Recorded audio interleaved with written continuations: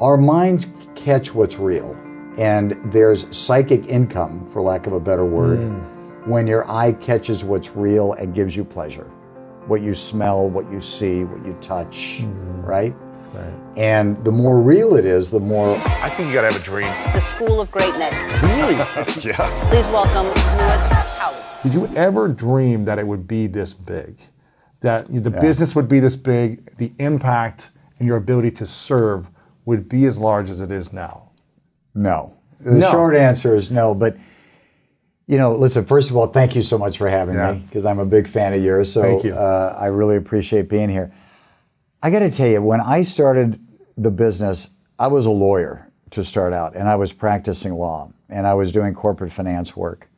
And my dream was always to be in some form of real estate. I didn't really know what it was. And even as a small child, I still remember to this day being with my father, like maybe 6 years old, and I would tell my dad, I want to build a building like that, or I'm going to buy a building like that. It's just wild. Why real estate? I don't know.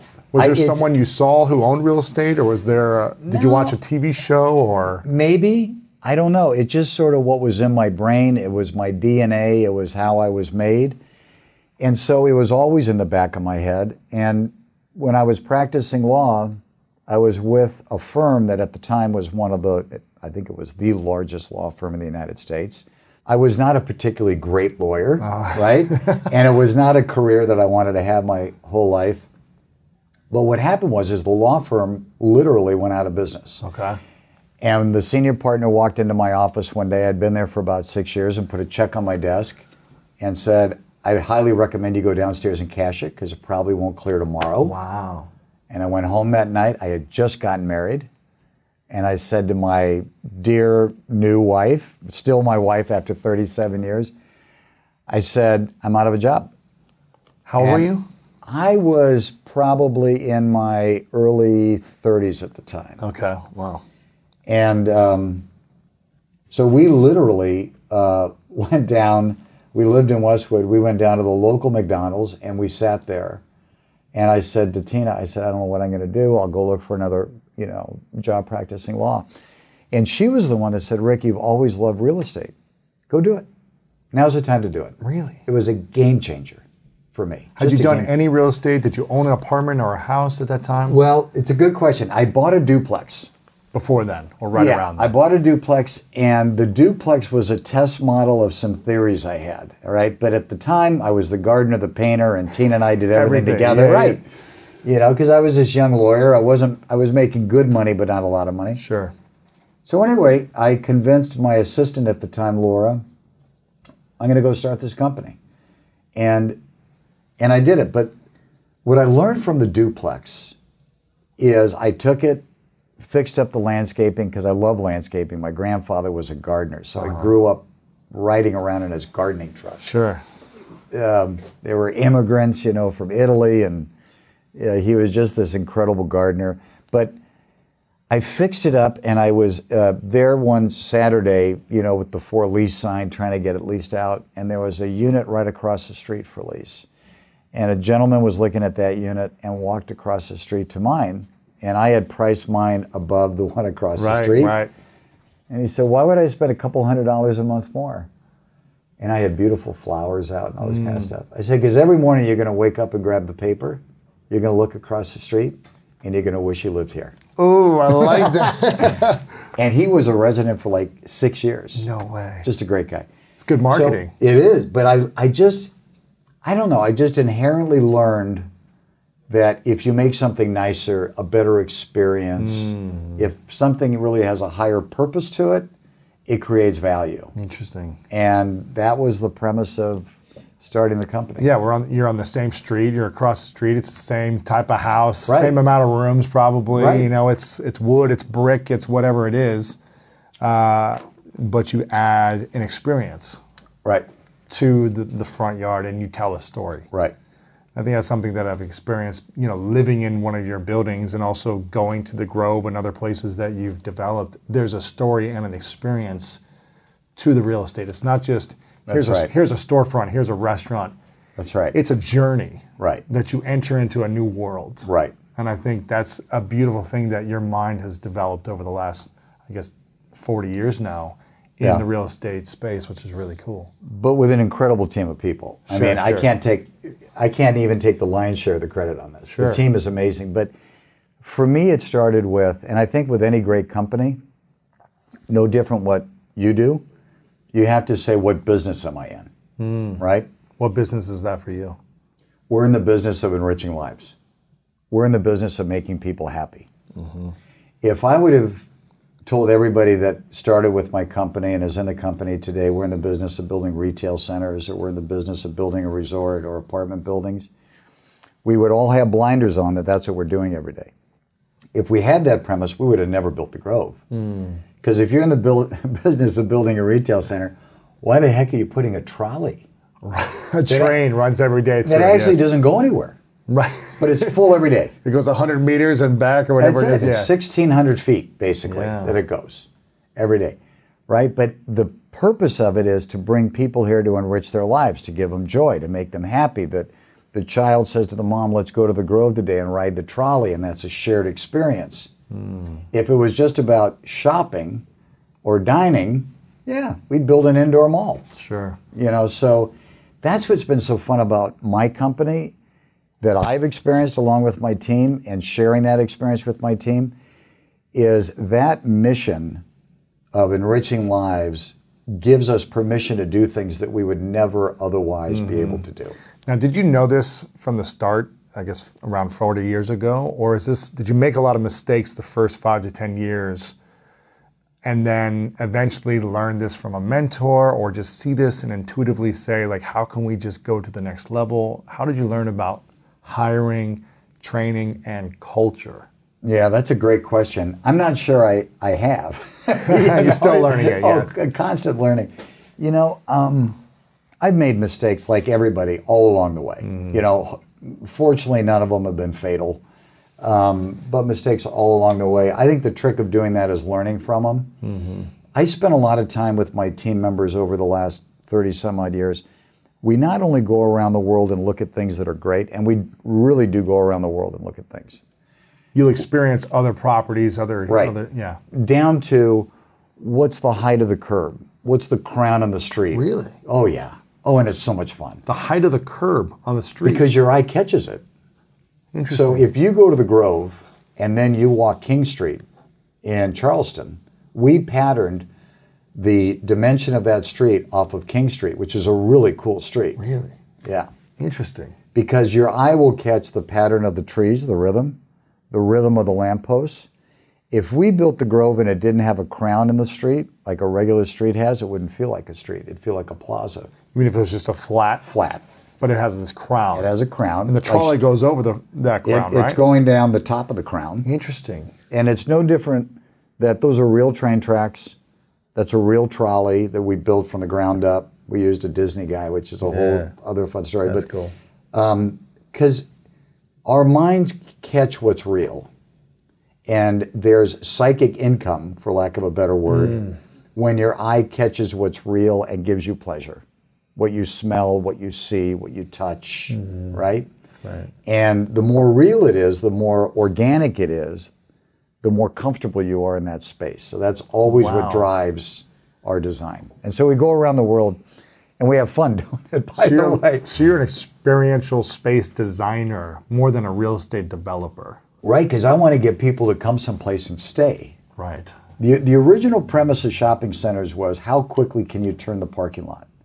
If you can turn the parking lot quicker and have people do their shopping quickly, you get more people in the door. And you have to build less parking. It's cheaper. Interesting. Right. So that was a McDonald's model. You're right. Make the seats in McDonald's a little bit uncomfortable so people don't stay too long. As fast as possible. There's better turnover. Interesting. I wanted people staying longer. The longer people stay, the more money they'll spend. Wow. And that's sort of what drove our designs also. So you build a bigger parking garage. Yeah. You build more parking, but you've got to give people a reason to stay. Right? Yeah, so there's... It's just like, I've got to give you a reason to stay at 8,500. Exactly, yeah. Right? You got the nice restaurant downstairs, you got the Trader Joe's, so I can just go in the elevator to the grocery store, we'll bring up your food, we'll go grocery shopping for you.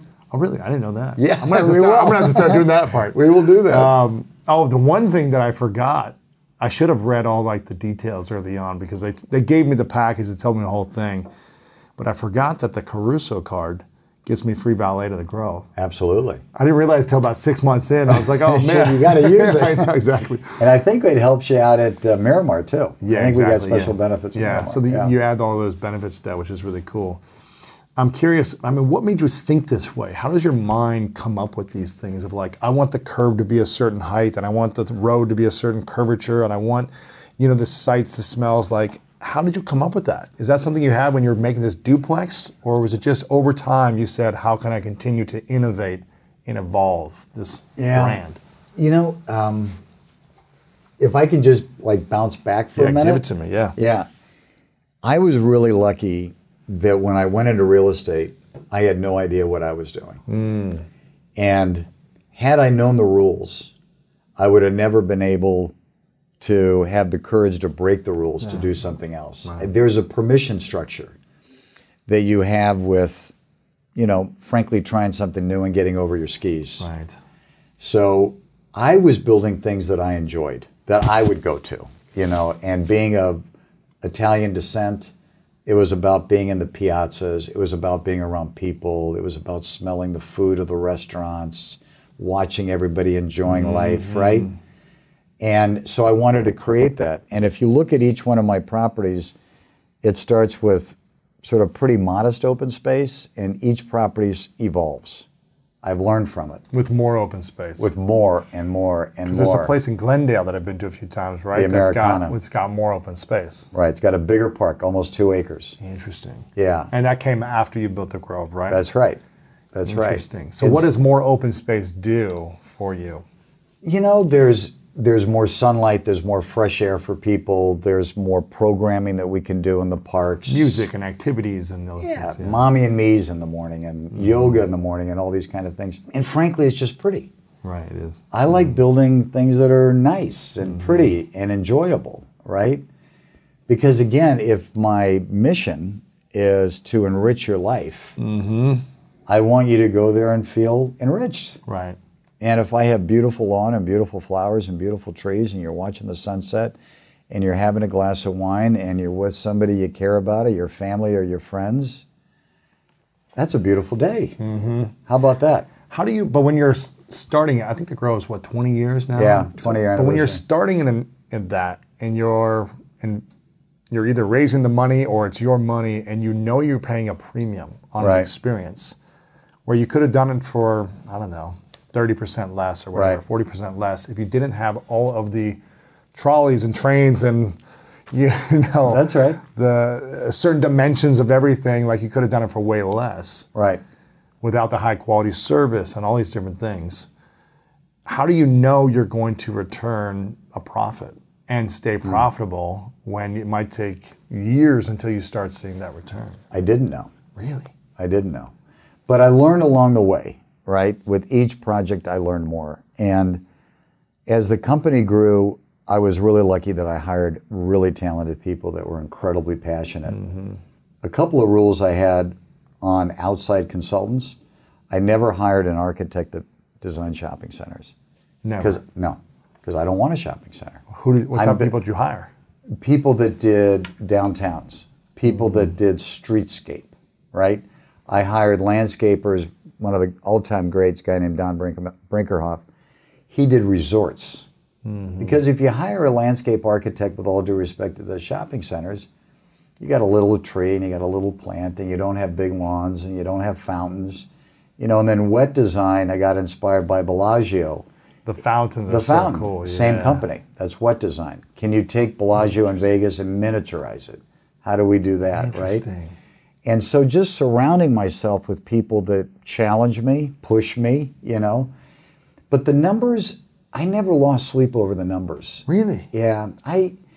Maybe it's because I was sort of naive or blind, but I always had confidence that people were going to come and enjoy the place. If I just got them to enjoy the place, they'll end up shopping and dining. It was never about, am I getting them into the store?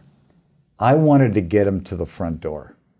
and then the store is going to convert them Wow. inside, right? And I don't know. It's been an incredible journey. I can't explain it.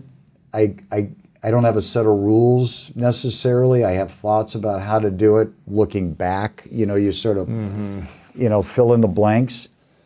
But God, I was really just blessed with talented people around me. What was that inspired me? I mean, Sure. Walt Disney inspired me. Yeah. No doubt. He inspired me on operations.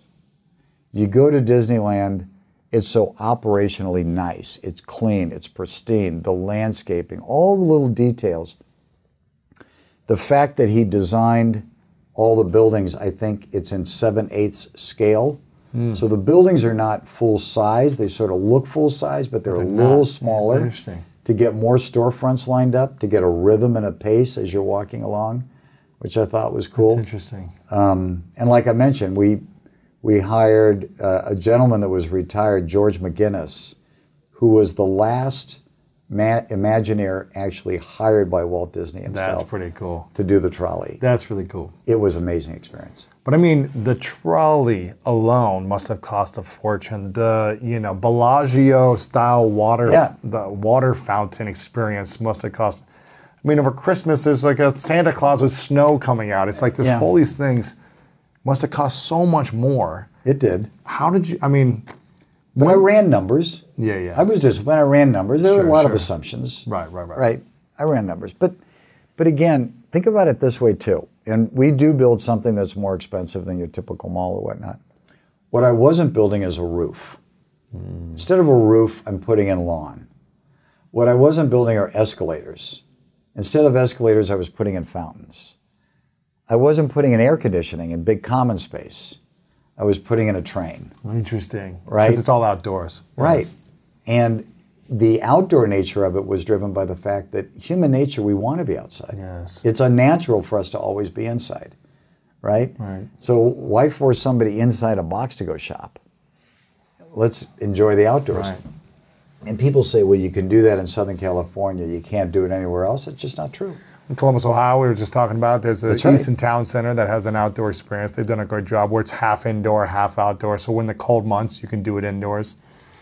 What was the big first financial success that you had? Was there a business deal you did? Was there a building that was like, okay, now I'm not just had this little duplex with some flowers outside, but this is like a thing that I could build. What was that? It was an evolution, but I think, where I knew it was going to really work was the project I did in Encino at the corner of Ventura and Havenhurst. It was a, relatively modest outdoor shopping center. There was a supermarket and stores. There was a Barnes & Noble there. It became very much of a community center ground, a little bit bigger common area. Not a lot. Is this pre-Grove? Oh, yeah, this is pre-Grove. Yeah. This was number 2. It was the second thing I built. And a lot of different pieces came together. And I knew, there was a formula here that I could build off of and ramp up. But it's sort of an evolution. And, you fast forward to Miramar and I've never built a hotel. Mm-hmm. And what the hell am I doing building a hotel? I hear it's amazing. I gotta check it out. Yeah. My team did an incredible job. Right. And we were right on the beach in Montecito. Mm-hmm. And we had a railroad running through it. That's right. That's that hotel that goes through that one? Oh my gosh. Because there's a train that goes up the beach. Through the actual hotel. I mean, no, it's running down the middle of the grounds. That's crazy. It was crazy. It was like the craziest thing in the world. And my dad at the time, who was alive at the time, who was my dearest friend, I loved him. And he wasn't involved in my business, but he said, Rick, you're nuts. How are you going to build a 5-star hotel with a train running down the middle? With how loud it is and all those things. Yeah. How did you do it? I have a rule. Every piece of property has an issue. You can either isolate the issue or celebrate the issue. I chose to celebrate it. And so we designed it where that train now, as it runs, there's a great outdoor bar. You look in one direction, you're on the ocean. The other direction, you're looking at the mountains. As the train is coming along at the same exact grade that you're sitting there, nobody ever sits along a train, right? Right. So it's cool. We put a $200 bell at the bar. The bartender starts ringing the bell when they hear the train coming, and everybody starts cheering. It's an entertainment. Now it's the thing where everybody says, what's the schedule of the train? Come on. It's crazy. You got to go up there and see. How often does the train go? Now, I did lose some sleep on that one. I can imagine that. Do people lose sleep when the train goes by? No, because we actually built the rooms near the train on shock absorbers. So you never feel the vibration. Come on. I'm serious. Right on the beach. That it's is right on the cool. beach. So you got a view of the beach, the ocean, and you get to see the trains. And you see the train. And the kids love it. The That's families pretty love cool. it. Yeah. That's inspiring. Who was the most influential mentor growing up for you, and what was the biggest lesson they taught you? And then also the most influential person in your business career, and what did they teach you? Two answers. Okay. Well, the most influential person was my dad. You know, he was just an amazing guy, and he was a brilliant businessman and marketing guy. So he was just creative. And, you know, he was a guy that was a very, very large car dealer when he was young. You know, famous at the time. I think he was the largest car dealer in the country, and he was about 30 years old. It's amazing. And it was all about how we marketed and whatnot.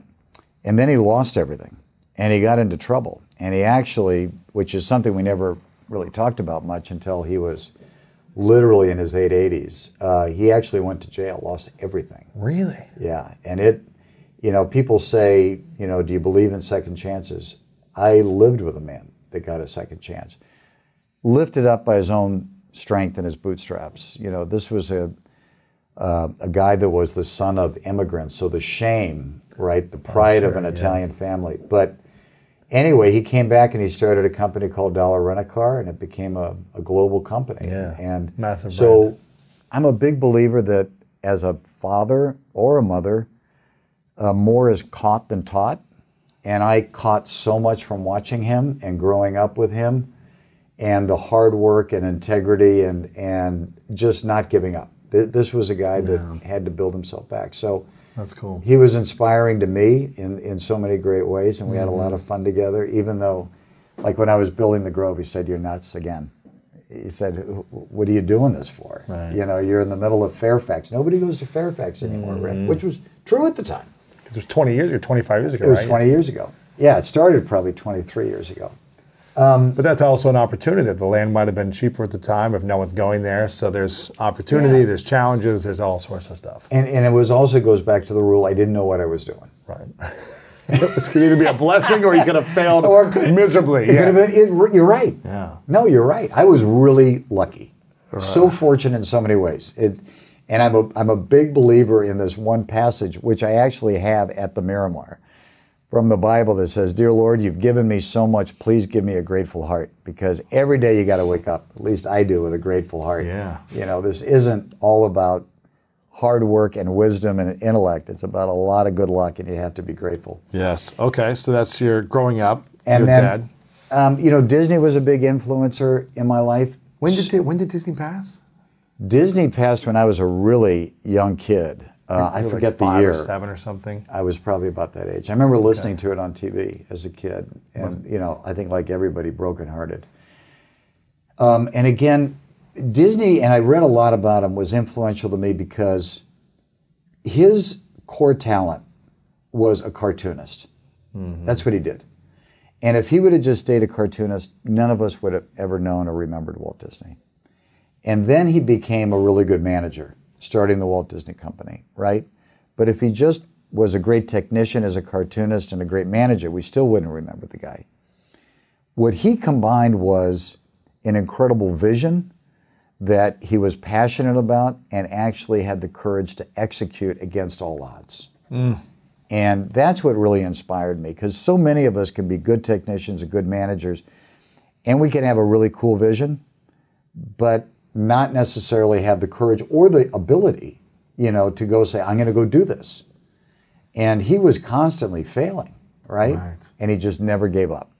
He just stuck to his vision, and I mean, look what's been created today. It's unbelievable. So he really inspired me. But I watch a lot of people, and I do this thing where I will randomly call people that inspire me, no matter what industry they're in, and I'll reach out to them and say, you know, my name is Rick Caruso, you don't know me, I have no agenda at all. I would just like to grab a cup of coffee and hear about how you're doing, what you're doing and how you're successful. Wow. And just try to learn. What's the most fascinating conversation you've had with someone you've reached out to randomly that you still remember today? I'm sure there's a lot of things, but what's the first couple things that stand out, and who were they, if you're allowed to share? And and what lesson did they share with you? Yeah.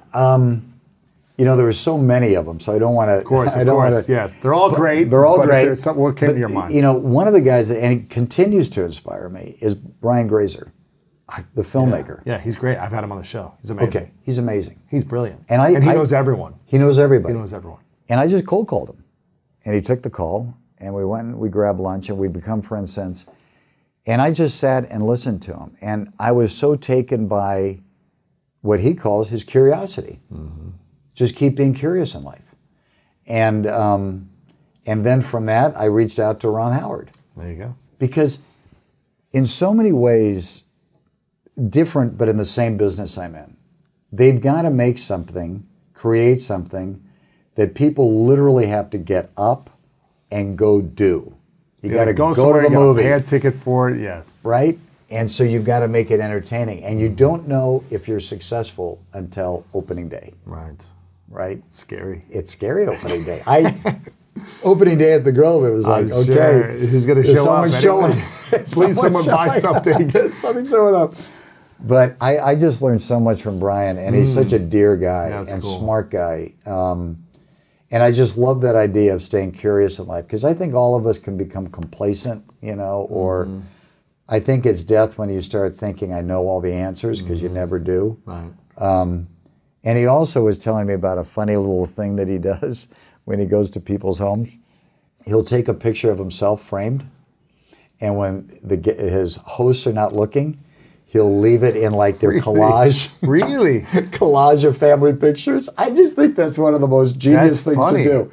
That one morning, you're always going to remember seeing maybe that. 6 months later, you realize, why is Brian's picture here on the piano with my kids? But it gives you a reason to think about him, to call them, to say, this was a great thing. And it's just fun. Yeah, it's fun. It's just fun. So anyway, that's one of me. What's something that, you're a public figure more and more now, obviously, but what's something that you are really proud of that most people don't know about? I'm most proud of my family. My kids are absolutely incredible. Tina and I, we have 4 kids, three sons and a daughter, and each one of them is as good as they can be. They have big, kind hearts, and they're humble, and they're sincere, and they work hard. They're grateful. They've been given a lot. They're on the campaign trail with me. 2 of them were with me today, Alex and Justin, down on Skid Row. We walked Skid Row together and just saw the incredible inhumanity that's going on down there. But they're just amazing people, and I'm inspired by them every day. I really am. I really am. Your wife's Tina, right? Yeah. 37 years, 38 years. I'm curious. I always like to ask questions about marriage and relationships to really successful men who have been successful for decades, because I feel like there's a lot of wisdom that you have. I'm not married yet. Okay. But I know that there's very few people who have a fulfilling life without a long-term committed relationship. They might make a lot of money, but not be fulfilled. Right? And you look like you have a lot of peace in your heart, which is probably hard to do on the campaign. On the campaign trail, it's probably you're like 5 events a day, 7 days a week. You're going through all of it, but it looks like you have a lot of peace in your heart. Thank you for saying that. I do. I'm curious. This may be a question that no one asks you, but I'm curious. What has been the keys to having a long-lasting, healthy, thriving relationship? Well, it's a great question. I don't know if I know all the answers, other than I would say you marry well. Who you marry, choose, right? Who you marry really does matter, and I think alignment on what's important in life, what your values are, alignment on values, and what your hopes are in life. Tina and I never talked about what we wanted to create in terms of a business or wealth or those. Really? That was never a priority. Before you got married, you didn't talk about that? No, because it wasn't a priority. It was, we want to raise a beautiful family. We want to have kids, and we want to stay close to them our whole life, and we want to have a big family, and all these kind of things. So I think alignment of values. I also do believe that you have to have this commitment that you're going to work things out because it's not always perfect. Nothing in life is always perfect, and I'm certainly imperfect, and I don't think I'm the easiest person to live with at times. and so you both have to be forgiving, and I think forgiveness is really important. I'm not talking about cheating on your wife and stuff like that. I'm just talking about you're in a bad mood one day, or letting stuff go. Yeah. And then I think you always, I believe, and I know Tina has done this for me in incredible ways, especially now being on the campaign trail.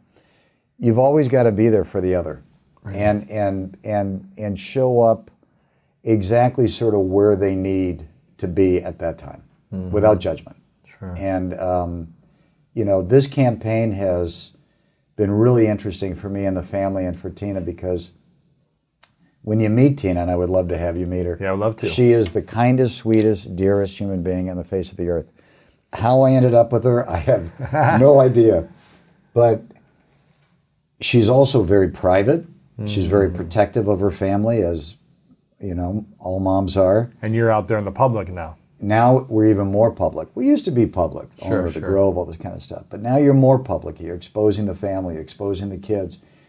And that's not something she ever bargained for or would ever want. But like me, she loves this city. Right. We raised our family here, started our business here. We owe the city so much.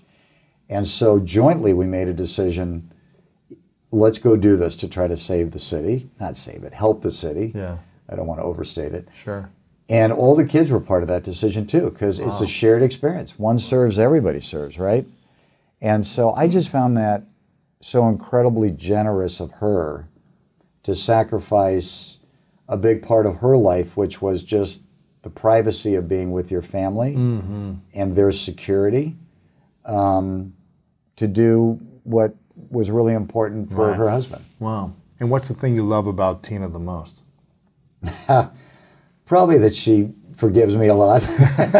Every day there's something. Yeah, every day there's something. No, you know what? I don't know. It sounds so crazy and canned. I love her more every day. Wow. We talked today. She's in New York with my daughter in Fashion Week. They started a company together. It's so incredible for me to watch. They are best friends, which is really cool. And I pop back there to spend a day with them, in New York, because they've been gone 10 days, and I miss both of them. And she's just good. Yeah, she's just good. It's a good person. That's great. There's nothing fancy. Yeah. She's the most low-key, humble, modest human being in the world. How did you? You're a driven human being, right? Wow. You don't build the business you've built in the real estate space in Los Angeles, right, the way you built it without having focus, drive, and consistent dedication.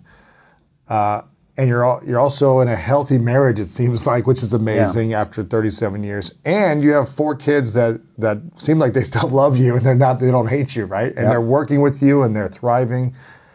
How do you manage to raise good kids with, the success and the wealth and the things without raising entitled children, I guess. How do you learn how to do that? I'm asking this for me, for my future, because I want to have a healthy marriage. I want to look as good as you. I wish I looked as good as you. I got to tell you, you win the award on that. I want to be able to build the business of my dreams that impacts lives, and be able to raise children that are healthy, good human beings that aren't, entitled to the world. Right. How did you do that with your success and your, Well, first of all, you're going to do it.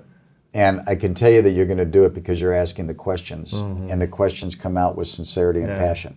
So that means that's going to be your priority. Yeah. I learned from my grandparents and my parents. It was so simple. I think especially when there's immigrant roots, there's a lot of simplicity because life is a little bit extra tough, right? And I learned that you have really simple priorities. Priority number 1 is your faith, whatever your faith may be. Priority number 2 is always your family. Priority number 3 were my friends, and then community. In those priorities, you don't hear me say work, because work is a duty. It's something you need to go do, right? But if you're true to your faith, if you're true to your family, if you're true to your friends, if you're true to your community and give back to your community, for me, it always helped organize my day. It helped organize my life. And so people may not believe this, but in the midst of building this company, I drove my kids to school every single morning. Come on. Every single morning. Yeah, because that's the priority. Everything was organized around it, whether I'm working out, whether I'm going to a meeting. And I did carpool. I picked up the neighbors. I tortured my kids by singing to them in the morning. I've got the worst voice in the world, even though my name's Caruso. So, you know, it was that. I didn't always make dinner when they had dinner, but I was always home at night. I was maybe a little bit after dinner, but then we always had Sunday night dinners, the whole family, the cousins, the uncles, the aunts. And so I think it's those kind of things that are just, they're just basic. Yeah. You know, and again, I would always tell my kids, I'm going to give you roots and wings. I'm going to be your best friend or your worst enemy. I'm always going to be here for you no matter what. Tina was an incredible mom in raising them. The charities that we've been involved with for the last 30 years, every one of our children to this day work there, down on Skid Row, Para Los Niños, Operation Progress. And so they've grown up, just like today, walking Skid Row and being emotional about it, seeing people really suffering, really, and my kids have been on Skid Row before, but we haven't been down there a couple of years because of COVID, really affected them. But that's a really positive thing. Yeah, yeah. And that they wake up with that grateful heart. And we talk about it a lot. Sure. And then a lot of it, honestly, is just really being blessed, because there's a lot of great parents, and you know, sometimes things don't always go right. So you got to realize that, you know, good fortune plays a role in blessing. Right. Yeah. I think I read, correct me if I'm wrong, that you or your businesses have donated and given back over $100 million, or maybe 130, or somewhere around that range, into charities over the last 30 years, which I think is so important for people to hear about, because I've been involved in charity and giving back for 10 years. Not on that scale, but every year I try to give what I can and give more, That's right? great. To the causes that are meaningful to me. And Right. I can't donate to every cause, but I can give to a few key causes that I really, that Smart. speak to my heart, right? That's smart. It's the right way to do it. Good for you. Why did you get involved in, you know, service of not only your time and community service, but also giving of money within the last 30 years? Why was that something meaningful to you? And why do you think it's important for everyone to think about how they can be of service once they have a baseline of taking care of their own needs? That's right. Now, that it really well said. I was raised where you only need so much, and then after that, give back to others that need more. I think we're all in this experience together of look, whether you're living in the city or whatever, it's a shared experience. And it doesn't matter how much you have. I saw that with my grandparents, who had so little. They were so modest. But everybody was welcome to dinner. Yeah. There was always enough food somehow, right? The neighbors would come over, whatever. And that really helped inform me. And then there was a really important turning point in my life. At 26, Tom Bradley asked me to serve him when he was mayor. Tom Bradley Airport? Tom Bradley Airport, the mayor. Where we go in? Yeah, The mayor back there, that's right. And he asked me to be a commissioner at 26, which was crazy. But he introduced me to a lady I was actually with last night called Sweet Alice. And Sweet Alice is now 89 years old. She's been in the Watts community for almost 60 years, serving kids. And we sat on her porch. And Alice and I have been friends now for 40 years. And seeing families and kids that are at or below the poverty line, and how difficult life can be. Food on the table, education, healthcare. Having one missing parent potentially, or whatever it might be at home. Yeah. Safety. And so Tina and I just said early on, we're going to focus on children and families that are at or below the poverty line to help. Yeah. And that's what's driven us. That's cool. It's really cool. That's really cool. Why do you think it's important for people to be of service and to give back in general? And besides the good deed of doing it, how did it support you in your business by giving back consistently? Well, for me, and I think for everybody, it feeds your soul. Yes. You know, I really do believe that we're all here to serve others. We have a duty to serve others. It's the right way to live your life, you know. But I don't know. I think every business and every human being should have a higher purpose. Right. I don't want to just, you know, this is a terrible thing to probably think about. I think you have to protect your obituary. Wow, that's powerful. Right? Because some people live really incredible lives in terms of success, but that's not what I want my obituary written about. What do you want it to say? He was a good dad, a good father, good husband, made his parents proud, and gave back to his community and made other people's lives a little bit better along the way. Right. And how cool would that be? It'd be very cool. The rest of it is makeup stuff. Yes. It's just makeup stuff. How often do you... And it's just the fuel to really do something that's more important. Right. Right.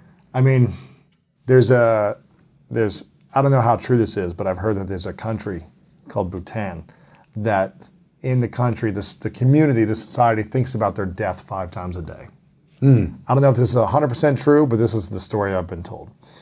And they think about their death 5 times a day to remind them of what's important right now and to live right now in gratitude, to let go of things that don't matter, to let go of grudges, things like that. Do you think about your death or your obituary often, or is it more of a once in a while you think about it? I think it's more once in a while. I mean, I'm not consumed by it, but it's something that I think we all should. You know, I do think that at the end of my life, whenever that is, as I'm sitting there, I want to be able to look back and be proud of my life.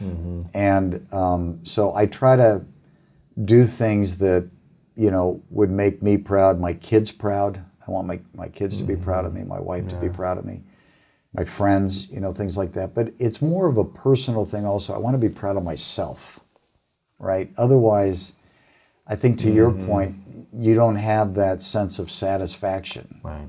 You know, and life is complicated and tough. It's never perfect. And so I like to know that I've got a reservoir of sort of goodwill, for lack of a better word, because you're always going to fall down and you're going to need to pick yourself up and move forward. And if you feel good about your life and good about yourself, it's much easier to do. It's easier to pick yourself up.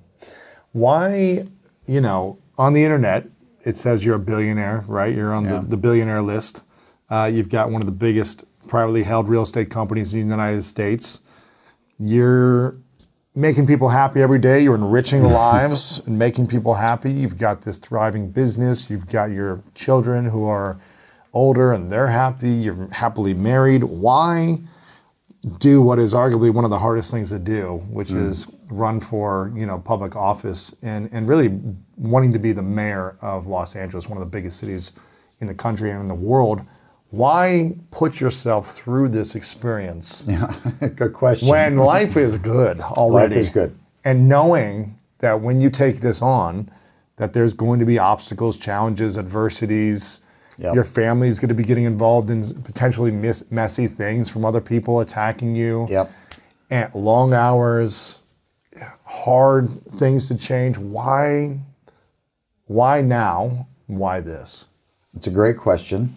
I have a history of service to the city. Like I said, starting with Tom Bradley, I served under 3 mayors, Tom Bradley and Dick Reardon and Jim Hahn. I've been doing it for 40 years. Wow. Not for pay, not for applause, just because I think giving back to your community is important, like we talked about. And I do love government service. I think it's an honorable service. And it's the city that I love. It's the city that's my home. It's the city where I was born and raised. It's the city where I got married and raised my kids, and all my kids live here. And it's a city that's in trouble. And I believe that if you're given the ability or given a gift to help others, go do it. And what higher form of giving back could I ever be blessed to have than to go serve the city that I love? It sounds corny, but it's true. And this city's given me everything. Everything. And I don't want a political career. I don't want to go for an office after this. I'm not looking for that. And I'm looking to go serve the city like I've done before, work really hard, do the best I can, have only one allegiance, serve the residents of Los Angeles. Not worry about any special interest. I'm not obligated to anybody. I just want to wake up and do what's best for the city of Los Angeles. Yeah. The problems we're having today can be Really? What are the three biggest problems we have? I feel like the homelessness is number one. I mean, we see it everywhere. Yeah. Homeless, number one. Yeah. It is an actual result of the failure of leadership in this city. And don't even get me started. Right. 44,000 people living and dying on the streets. 44,000 homeless. Just in LA City. That's bigger than the city I grew up in. Okay, it's bigger than 90% of the cities in the United States. 44,000 is bigger than 90% of the cities in the U.S. Yes. Holy cow. If you talk to the people that are doing incredible work, the nonprofits on Skid Row, like I was with today, walking the streets, they will tell you it's absolutely fixable. It's been the lack of strength and courage and the will to solve the problems. I know it can be solved. That's what excites me. And you say, why are you doing this? Because you know there's a solution. I know there's a solution, and we'll find a solution. Everybody always told me, you can never build the Grove, you can never compete with all these big people. I built my company with no outside investors. You know, you can't do that. And people now telling me what I can't do as mayor actually excites me more, right? So you got homeless is number one. It's fixable. It's inhumane what we have allowed in the city to have this many people on the streets. Number two is crime. Crime is running rampant. How big is crime right now in LA? Well, we're on a 15-year high of homicides. That's nothing to be proud of, right? I mean, look at what happened this last weekend. 2 young kids in Lincoln Heights, teenagers were killed. The guy last night, I think it was, in Hollywood was killed. The rapper was killed while he's having lunch. I mean, this is crazy. And people are worried today in the city. You know, they're worried about going out at night. They're worried about wearing jewelry. They're worried about their home getting broken into, right? They're worried about their kids going for a walk down to the park. That we need a more livable city. Right. So we have to prevent crime, and we have to actually hold people accountable. We have to be respectful. We have to serve the community, do it in all the right ways, but we can't allow crime to just continue. Sure. And then the thing that, you know, really bothers me is corruption, because public service should be about service for others. Not for themselves. Not for themselves. That's why you're getting into it, right? That's why I'm getting into it. We've had 3 council members let out of their office in handcuffs. One's gone to jail. One's about to go to court. City attorney's office was raided. One of the senior city attorneys pled guilty. Got the mayor's office that's constantly in some kind of corruption. Today we got a member of the Board of Supervisors home raided this morning at 7:30 in the morning. You know, alleged corruption charges. The Karen Bass, who I'm running against, is now named as, you know, a critical or the center of a federal investigation. How do you allow this? Right. And so those kind of things, I just want to bring the city back to center. Yes. Let's make it a little bit nicer, cleaner, better life for everybody, right?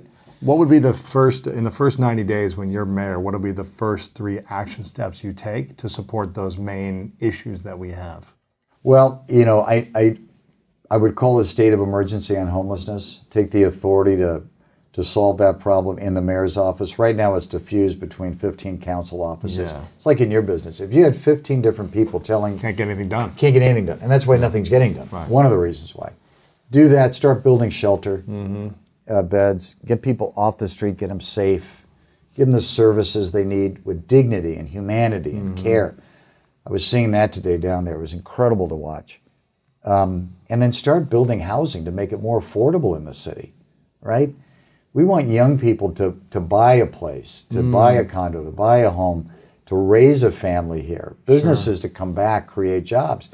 I wish we knew a real estate expert who could help us build some good affordable housing. You know, I'm ready to go. Get me the job. I wish there was an expert in office that could that has been doing that for 40 years who could bring their expertise. You know, with some real world experience.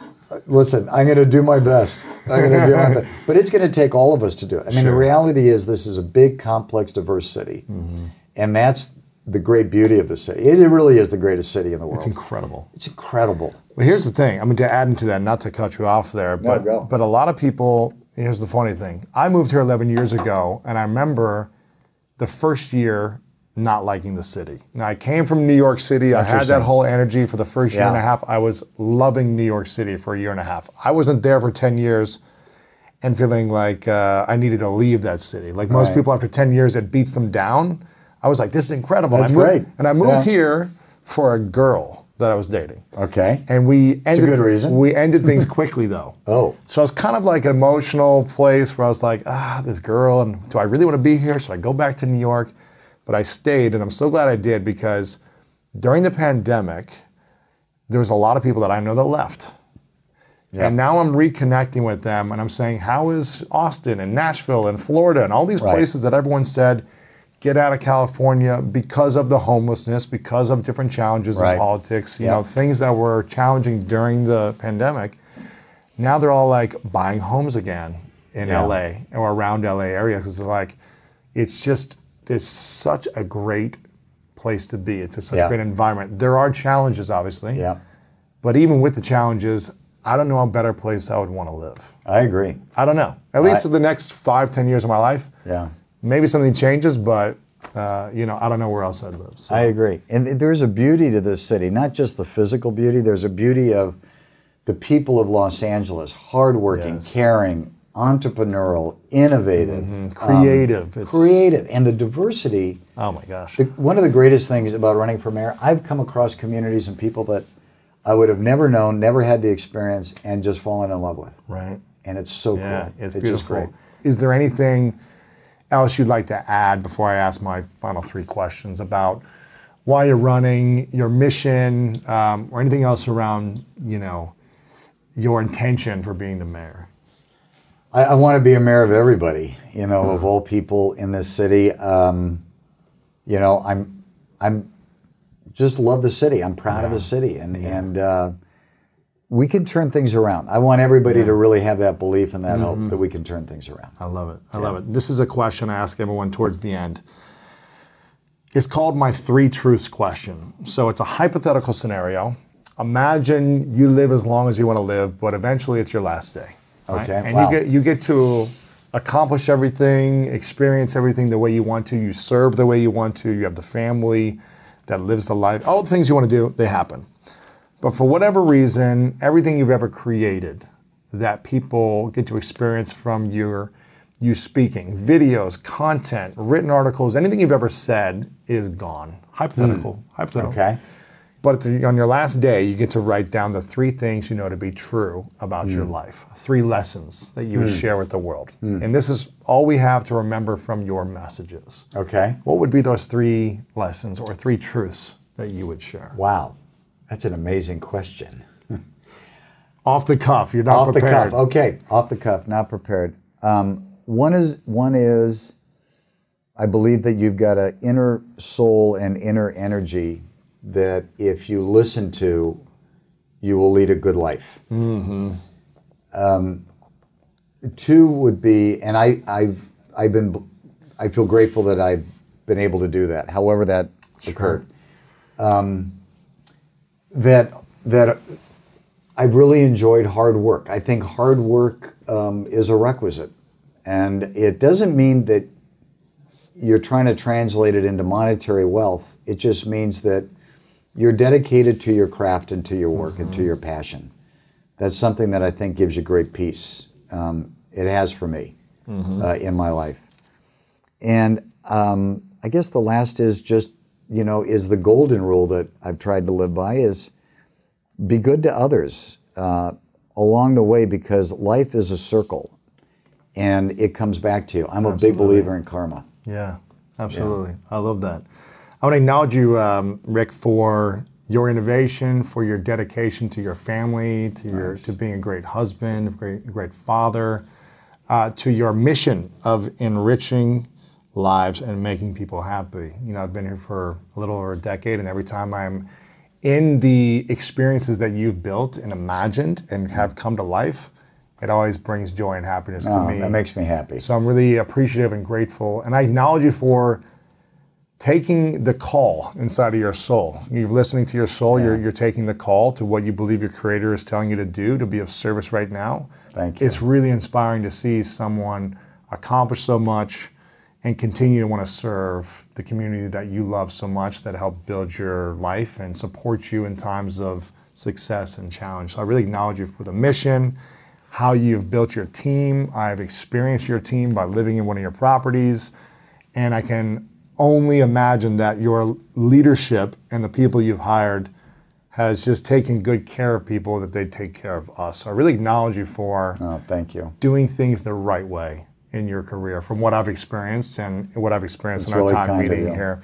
I have one final question before I Okay. ask it. I want to make sure people follow you on your website, carusocan.com, Rick Caruso LA on Instagram and Twitter. Yep. Follow you, go to the website, sign up for the newsletter. People can learn more about what you're going to do once you become mayor, how they can support you, when to vote, all these things that people need to know about. They can go there. Where else can we go to be of support and service to you? Are those the main places? Yeah, those are the main places, and get the good word out. There's a lot of misinformation going around that we need. I'm not Donald Trump. That my opponents like saying that. I'm a proud Democrat in this city. Again, I think we're in the greatest city, like you said. And let's go clean it up, and let's just make it wonderful, and let's enrich everybody's lives in Los Angeles. Yes. That's what we want to do. I love it. Well, they can follow you, support you there. Final question, what's your definition of greatness? Wow. You've got great questions. The definition of greatness, boy, that's a tough one. I think it's having other people just genuinely enjoy your company, and in a way that it's made their lives, other lives, just a little bit better.